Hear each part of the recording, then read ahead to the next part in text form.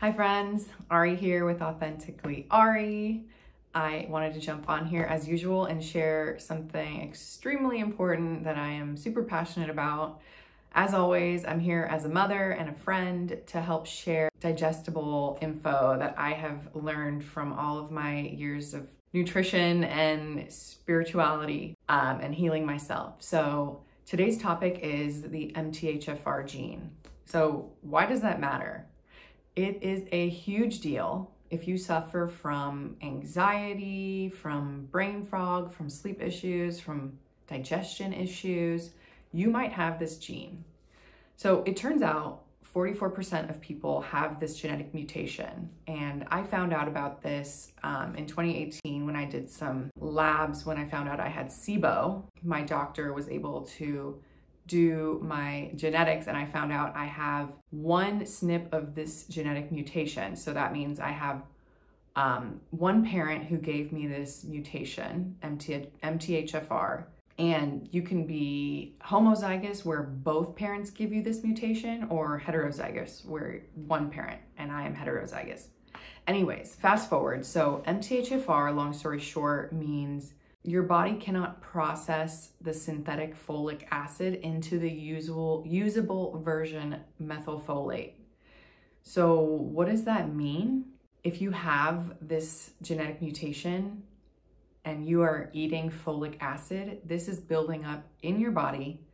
Your body is not able to methylate properly, which causes all sorts of issues. So if you have, like I said, anxiety, sleep issues, if your children have behavioral issues, this is a huge deal. And now I'm sure you're probably wondering, well, how do I know if I have it?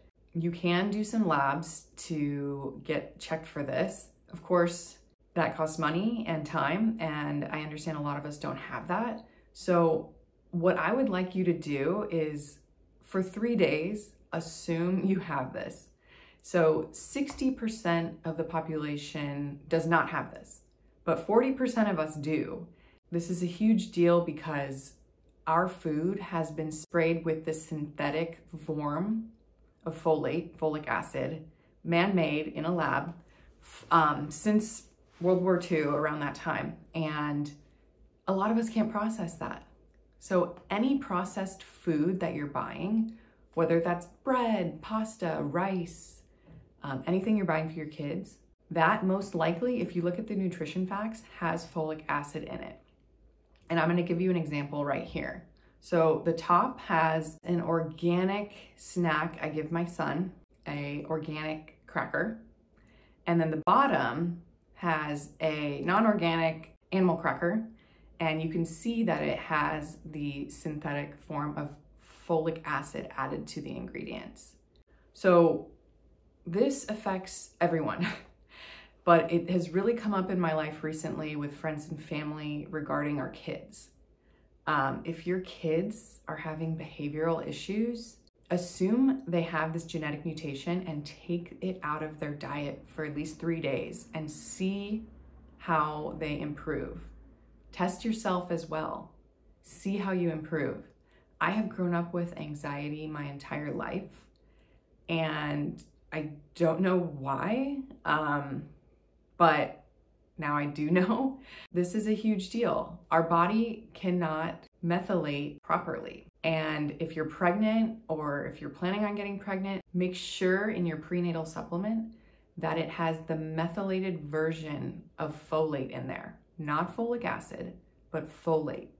I can do a video later on why I'm so passionate about this, but long story short, I have a grandfather on my dad's side who suffered from schizophrenia. And I didn't know him well. I only had met him once before he passed away, but I've grown up knowing that it is a genetic thing in my family. And I think there's been some fear involved in it. And my parents didn't tell us about it for a long time because they didn't want us to worry about it. I think it really manifests between in your early 20s. So this has to do with this genetic mutation. And you can either help yourself or you cannot. You know, your genes load the gun, but your lifestyle, your diet, pull the trigger. And I say this in all of my videos, like, you have the choice. You decide. Do you want to help yourself or do you want to hurt yourself? And knowing that these things are preventable is a huge deal. Like I said in my other videos with insulin resistance and diabetes, you know, you could be dealt a pretty crappy genetic hand, but if you are eating right, exercising, working on your nervous system, taking care of yourself and your family, you don't have anything to worry about. And that is my biggest takeaway that I want you to go home with. The biggest takeaways are what I just said, but also go in your pantry, look at what you're feeding your kids.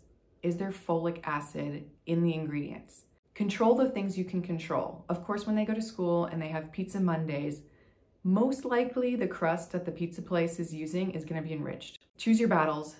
You know, you can control what's at home.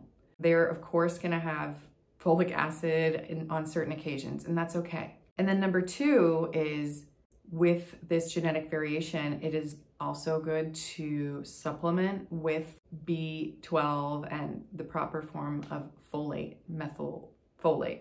And so I supplement myself, and then I also give my son gummy vitamins with the proper version of folate in there. You know, help your body out. Know what isn't working and give it what it needs.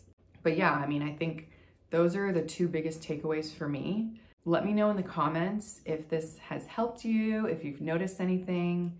And like I said, assume you have this variation, this genetic variation, for 3 days and just see what happens.